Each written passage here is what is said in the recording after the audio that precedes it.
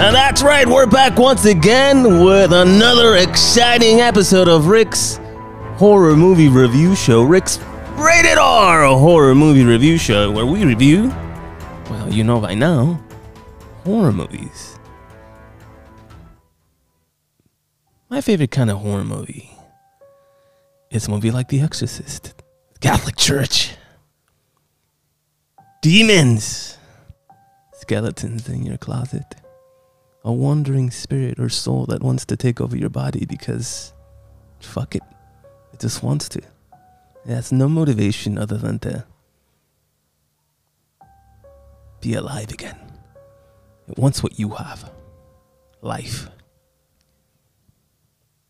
That's my kind of scary movie. You know that by now. Now we're going to talk about a movie today that has some elements that, that I think worth a scary film. There's definitely some possession. But today's movie is Pet Cementary, Bloodlines. Now this film is based on stories from Stephen King's novel Pet Cementary, and they've made Pet Cementary movies. I remember there's a Pet Cementary movie in the 90s, maybe there's one or two. I saw one recently, maybe a few years ago, and did they need to make another Pet Cementary movie? Arguable. I think that there could have. There's definitely material to write or work with, but I don't know what's going on with this film. Anyway, let's get right into this. Remember, this is always a spoiler full review. We're going to talk about the things I liked, and then we're going to talk about the things I didn't like, and then we're going to give this movie a rating, and that's going to be it. And this is going to be a short one, because it's the film itself is a short one, and as a matter of fact, that's one of the things I really enjoyed. What do you mean? Don't you like longer stories? Is there something wrong with your attention span or something? There's absolutely nothing wrong with my attention span, but if it's not striking my fancy and it just feels like it's dragging on and you're just putting scenes for the sake of extending a film, then we're going to have a fucking problem. So make a good movie, and if it happens to be 2-3 hours long, well, then it's an epic film. But if it doesn't need to be that long, then don't make it that long. All right, well, I guess I'll consider that the next time I write a film. Well, thank you. Anyway, things I liked. This movie was short, which is good because, there wasn't more meat on there wasn't much meat on those bones. I've never read the novel. I'm going to be very honest with you. Forgive me. Forgive me forgive me, Father, for I have sinned. That's all right, Sonny, but I want you to do 3 Hail Marys and then quarterback option. And then maybe fake a running play and then, just do a quarterback draw. Of course, Father, of course. Anyway, the movie's short. An hour and about 27. By the way, you can find this movie on Paramount Plus. I'm going to get into the habit of telling you where you can find it if it's not in theaters. Paramount Plus. Movie short, 1 hour and 27 minutes, and that's good, considering there wasn't much to tell. And as a matter of fact, the next thing I liked about this movie was, I think the basis of the story was interesting. And I liked it. I just didn't really like the execution. I felt I could have done a better job at it. Not much to say about cinematography or shooting locations or scenes specifically, but pretty standard. I would say slasher slash horror movie. Nothing new is at it. Some things that some elements of slasher movies, some elements of suspense and thriller, and I feel like it has its high points, but So anyway, I like the basis of the story, and we'll get into what that basis is shortly. Things I didn't like. Well, talking about the story. Let's talk about the story. Not much of an explanation of the story. Well, that's because you're supposed to have read the novel before you watch this film, Rick. Don't you know how to read? Matter of fact, I do know how to read. The problem is I don't fucking feel like reading the novel. I just want to watch a fucking scary movie without having to read 60 million years worth of lore. Is that too much to ask for? Give me a little setup. Explain to me in 2 or 3 lines. It doesn't have to be some fucking epic 30-minute explanation. We're a smart audience. We'll get it. Just tell us, hey, this fucking cemetery, it's haunted. This shit happened. These demons came from hell. 30,000 years ago. They just started fucking shit up because, you know what? They're fucking demons, and that's kind of what they do. But they didn't do much of that. Not much of an explanation for the story. Where's the motivation of the characters? What's going on here? Why are they just doing the things that they're doing? Why? So the motivation to me was lacking. They're just kind of sort of existing in this bubble of, existence without really caring much about what they're doing. It's just so weird. But anyway, motivation for the characters really, really sucked. And I mentioned earlier, slashers. They have some cheesy slasher film shots, which I really don't like, honestly. I just think these things are so overdone, and they're just so fucking annoying, and they're like, they represent like the stupidity of fucking characters. Like, I mean, how many times do you need to see a girl being chased in a movie scene, or a movie film?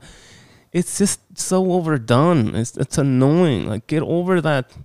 Do something else. We don't need to see, the fucking killer like mysteriously show up somewhere and then start chasing somebody for fucking 4 minutes, where this person has nowhere to go but magically escapes for a little bit and then gets captured or gets cornered and then has nowhere to go when there's like several different options available. Like, oh, there's a fucking vehicle. Really, there's no keys around that. That's your fucking car. Okay, I get it. Sometimes we can't find the keys. But in a moment like that, I'm pretty certain that those keys should be in your pocket or nearby somewhere. Or you know what? Just fucking run. Run and start yelling like crazy, like you've never, done in your life. But don't go to some secluded fucking area where you're going to be cornered in. That's just fucking dumb. Who's writing this shit? Is it Johnson again? Is this your doing, Johnson? Just don't fucking say anything, John. Just stay over there. I don't want to hear you. But anyway, I really fucking hate that.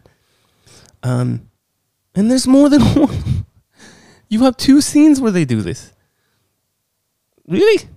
That's how original this film's gonna be. Two film scenes where slashers are chasing 2 different women.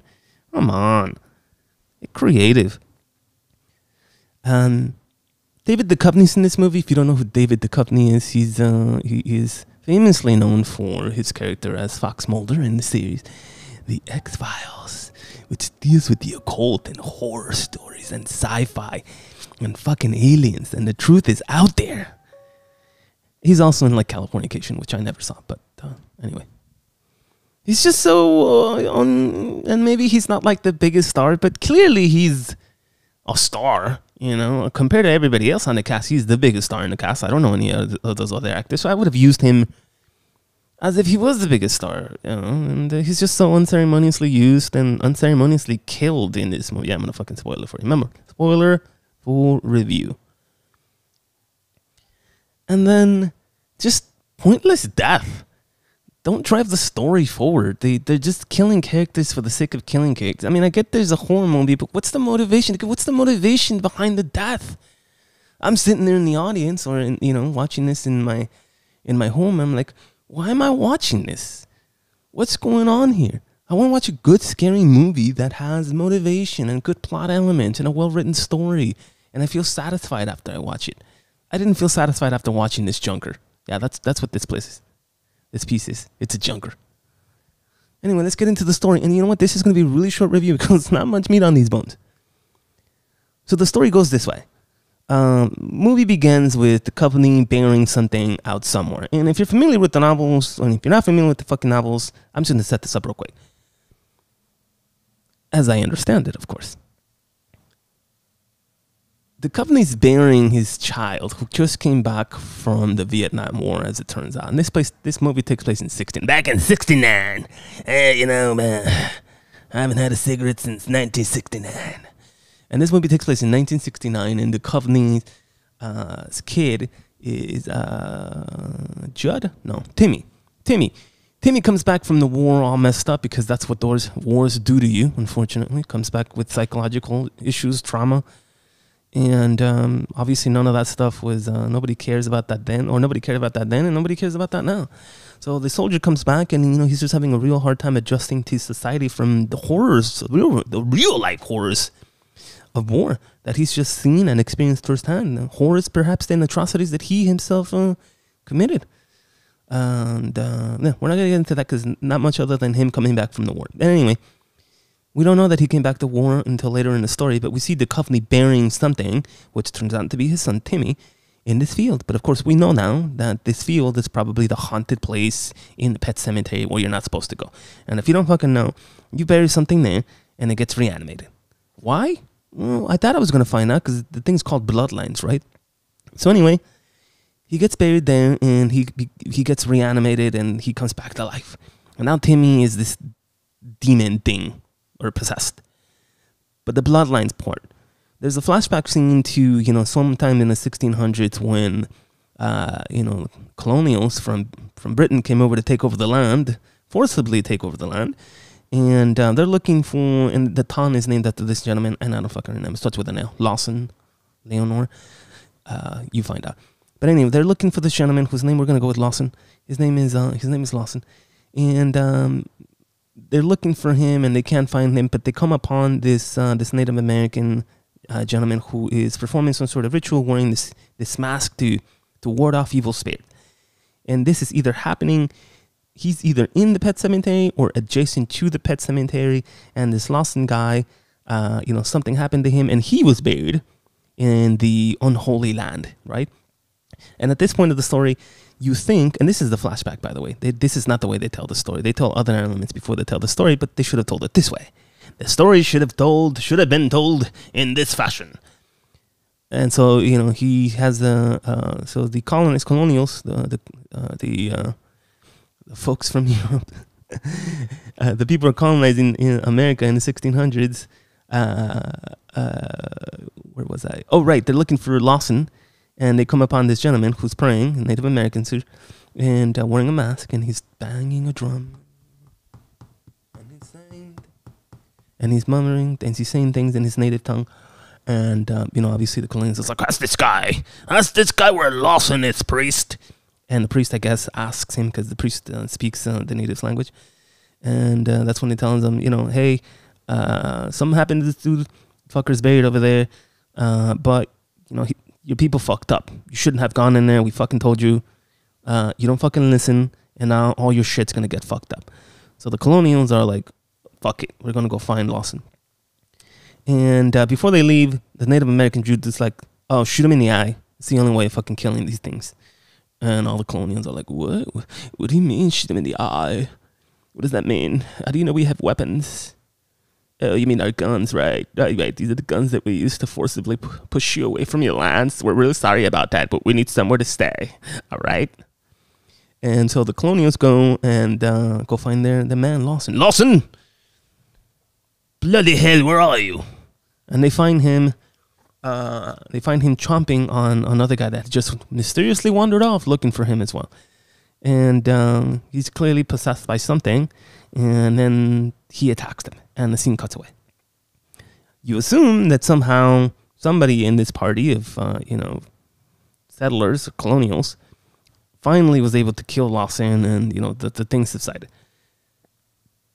Unfortunately, it never actually goes away. So the story of this movie is Bloodline. So there's founding families. And all these founding families live in this town of Lawson, which is not Lawson, but I forgot the name. It starts with an L.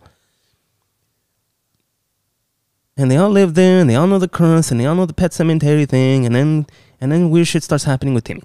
Why? Because he was buried in this fucking dirt. Right? The same dirt that Lawson was buried in. And now Timmy is just fucking killing for the sake of killing. Why? Because he was buried in this dirt that he shouldn't have been buried. His dad buried him there because, came back. This dude came back, unfortunately. And he hung himself, and the dad was really sad about it, as you can understand, and he buried him in the Badlands. And this is the company. And then he comes back to life and he's a fucking demon. And that's it. And there's no explanation as to why or where this demon comes from. He's just a fucking demon. And you think at some point of the story we're gonna find out more about these bloodlines. And the only thing we're told is that the folks who created this town are responsible for maintaining containing the demon. And that's kind of it. That's Bloodlines. And the movie focuses on Timmy just unceremoniously and for no reason or no motivation starts killing people. So he's just he's targeting Judd, his friend, his childhood friend. So he had 3 childhood friends. You have Timmy, Judd, and Manny. And he starts targeting Judd. And he starts targeting Manny. And he wants to target Norma, who happens to be Judd's girlfriend.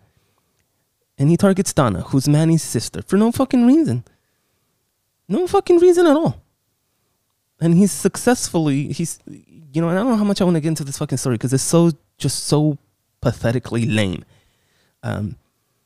Judd goes after Donna, who is this, she's a Native American, so is Manny. And, they have dreams of living in this town. And so does Judd and Norma. They have dreams of joining the Peace Corps. And Judd, by the way, escaped the war because his dad paid off the old Donald Trump. He had bone spurts. So Judd had bone spurts. His dad paid off the doctor. And so Judd never had to go to Vietnam War. They don't really explain why Manny didn't have to go. I'm assuming maybe I don't know about the draft in 1969. He's definitely of age. So actually, he did look for his name in the list at the beginning of the movie in this hockey rink scene where Judd and his dad are like saying their final goodbyes. Dad, I'm gonna miss you when I join the Peace Corps. Aren't you gonna miss me, Dad? Of course I'm gonna miss you, Judd. You're my boy. I love you. Thanks, Dad. You're so supportive. And and then they find out that neither of them get drafted. And then Judd and Norma are off on their way, and some weird shit happens where they hit a fucking bird. And then Judd's dog jumps at Norma and bites her in the fucking... Oh, actually, no. They walk the dog back to Judd's house, and that's when they figure out that Judd's dog weird, but they don't really know why yet. And that's when Norma gets attacked by Judd's dog. Yeah, this is the story, by the way. This is the fucking story. Norma gets attacked by Judd's dog. The dog isn't possessed or anything or anything like that. And for some reason, it just decides to attack Norma. And Norma's now in the hospital. And Norma spends the majority of the film in the hospital. That's where Norma belongs. Oh my God, this hospital bed is so comfy. I really like it here. And the nurses are so awesome. Thanks, you guys. I feel so much better with this wrap around my arm because that dog had like really sharp teeth and he's like tearing my flesh. Oh my God, it hurts so much. But I've got that good medication in my system now and this awesome bandage. I really want to thank you guys. I'm a little emotional, but I feel real good. So she's just in a hospital for the duration of the movie until like the last few scenes, the last few minutes, I should say, last 15 minutes. Anyway. She's now off the list of characters to follow. Now we have Donna, who's is an aspiring artist, real good artist, and Judd, for no reason, is after Donna now. And the first interaction you see of them is Donna has like this party that she's throwing for her and her artist friend, and Manny's there. And all of a sudden, Judd shows up. Judd shows up and, starts acting all weird. And Donna's like, what the fuck, Judd? Why are you acting so weird? And, of course, Judd's like being a weird demon-possessed character. I don't fucking know. Anyway, scenes later, Judd attacks Donna. Goes back to Donna's house. And fucking kills her. Why? No fucking reason. That's just the film. This is the film, folks. Judd goes and attacks Donna. No, there must be something you're not telling us. I'm certain my brain is processing as much as the story as it possibly can at this moment, but I don't recall any important interaction that tells us why Judd kills Donna. Even in the act of killing Donna, Donna's like, well, you don't remember I fucking made you sandwiches the way that, you like them? I cut the fucking crust off the bread for you, motherfucker. Now you're gonna unceremoniously kill me for no fucking reason? And just like, and yeah, he just fucking kills Donna. And of course, now, again, don't know why, but Judd goes and buries Donna in the Badlands. Donna was buried in the Badlands where she too was reanimated. And so now, Donna becomes reanimated. And now without motivation, no fucking reason, now Donna is off to kill people as well. And so Donna now goes to the hospital where Norma is just chilling. Norma's just like, oh my God, I'm so good here. And Donna shows up and it's like, oh my God, Donna, you're my girl. I can't believe you shut up and you brought flowers. Oh my God, you're so awesome. But Donna's already reanimated. So she's not there to see Donna for, any other reason than to kill her. Why? No fucking reason. Just because. And this is where we start seeing those stupid slasher scenes. And so Norma is being chased through the hospital by Donna. Why? Because Donna wants to kill Norma. Why does Donna want to kill Norma? No fucking reason. Just because that's just the way this movie was written. Donna's possessed. She was reanimated. Judd buried her in the Badlands. Now Donna is a demon. Or has a demon. Or is possessed. Or has some spooky shit in her. But that's the story. Thankfully, somehow, Norma escapes. We don't see how, but she fucking escapes. And now we go back to Judd. And I forgot to mention, Pam Grier is in this movie, and there's a couple of other characters who are part of the founding group, the founders. And they all know. And there's a phone call. All right, guys. Well, the old demon is back. What are we going to do about it? Well, we got to do something about it. Them demons, they don't just, go back to hell under their own will. We're going to have to do something.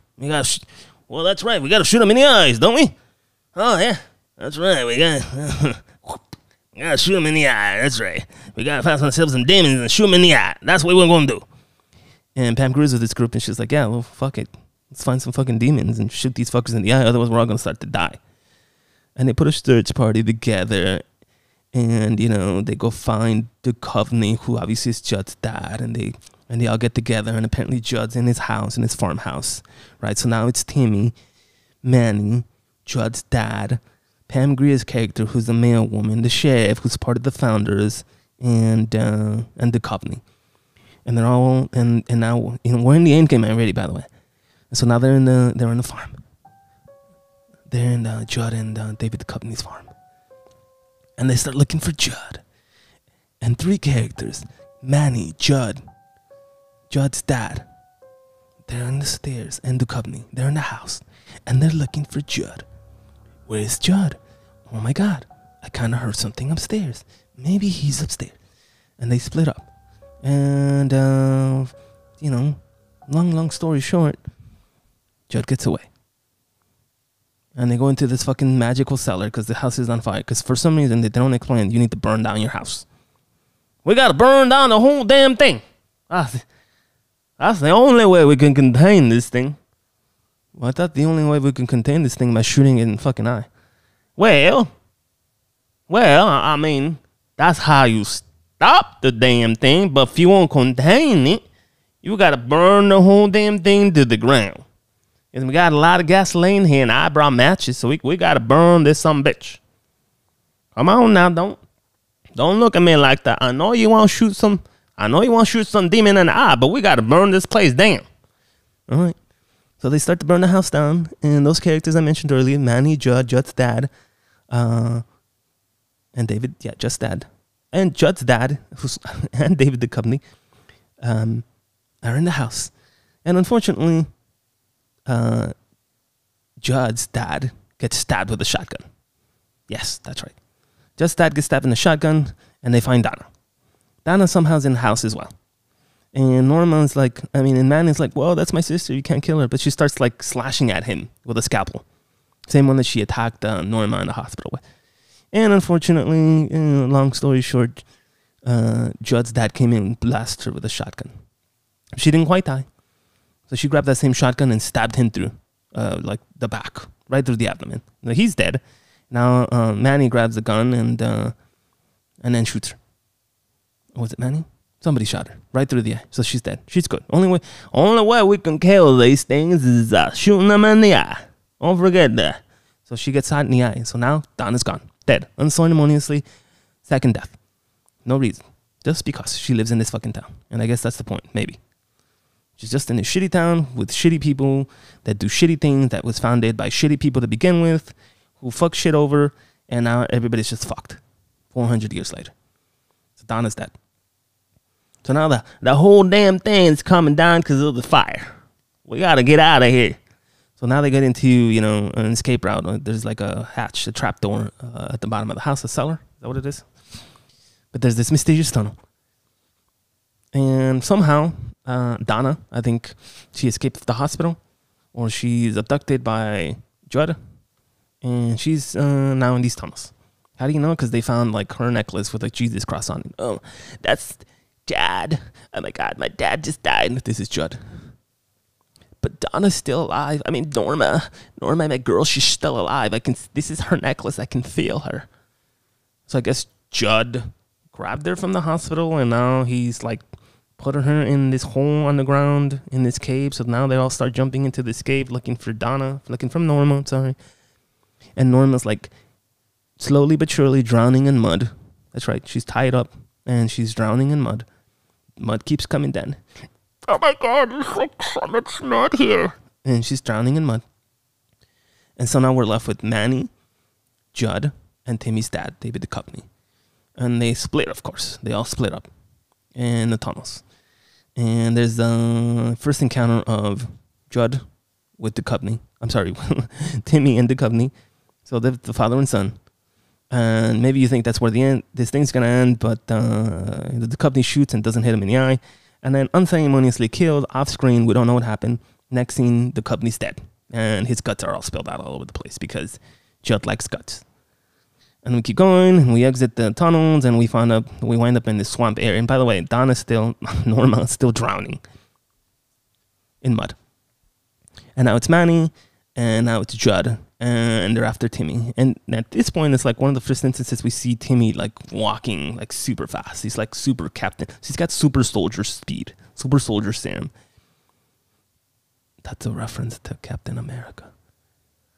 He's super fast and he's super strong, but that's what the demon does. Even though his like body's falling apart, he still has somehow super magical speed and super magical strength. And they're in the swamp, and Judd traps Manny. He puts him under like a mine, a trap. So if he gets up, he can blow up. Don't try to get up, dude. You're just gonna blow yourself up. Manny's like, back, and he's stuck. So now it's up to Judd, the hero. The hero's journey. It's up to Judd. Judd will come into... Don't you worry, Manny. I'm Judd. And I'm gonna save you. And sure enough, there's a small scuffle between Judd and Timmy. And there's this cool scene, I'll give it that. There's this cool scene where they're in the swamp and Judd's like holding his breath. Is he even holding his breath since he's dead? Does he need to hold his breath if he's reanimated? Maybe he still needs to breathe, right? I mean, somehow, yeah. I mean, I'm gonna get into the physical or biomechanical stuff of this movie, but anyway, he's holding his breath under the water, and Timmy is looking for him. And obviously, Timmy has his gun, and he's fired a few shots, and he misses. And then there's a scuffle, and he drops the gun, and Judd grabs Timmy, but Manny has a flare, and Manny's like aiming, just doing his best, right? And now the hero's Manny. And Manny's taking slow aim. And he's doing the best he can to put one not between the eyes, but right in the eye. You gotta shoot these bad boys in the eye if you wanna kill them. But first we gotta set the building on fire. Manny remembered that. And so Manny grabs his flare gun and just shoots. And boom. Shoots Judd in the eye. And that's it. Judd's dead. Oh, did you forget about Norma? Oh my God. Norma, my girlfriend, she's somewhere here. Where is she? She just saves herself. Yeah, she escapes. No one saves her, which is good. You know, we have no damsel in distress here, which is good. It's like neat to find her. It's like she just kicked her way out of this mud pit where she was, and she escapes.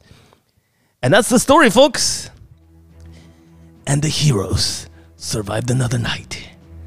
And then we see scenes of Judd smoking a cigarette like a hero and drinking a beer like his old man on the Porsche, because this is Pet Cementary Bloodlines, where the heroes drink and smoke and contain evil by shooting them in the eye. And don't forget setting shit on fire. That's right. And that's how the movie ended. Not much else to say. I did like that. Oh, wow. And I'm sorry. The few things that I liked rating. I don't know what to say. 2 out of 10. That's it. 2 out of 10. The story is just lame. And I feel like I wasted an hour and 27 minutes of my life. But hey, maybe you'll like this kind of stuff. Maybe if you like, and by the way, the special effects and the gore, pretty shitty too. They look like super low budget stuff. And maybe it was a super low budget thing considering it's on a streaming service. But, I've seen like legitimately low budget films that are far more creative than this stuff. So that's it. 2 out of 10. Pet Cementary, Bloodlines, Paramount Plus. That's Rick's Rated R horror movie review. And we're going to live off on this, baby. Rick's Rated R horror movie review. Thank you for joining us. We're going to ride off into the sunset ourselves. Because that's the way they did it in the 1600s. And that's the way they did it in Pet Cemetery Bloodline. Until next time on Rick's Rated R horror movie review show.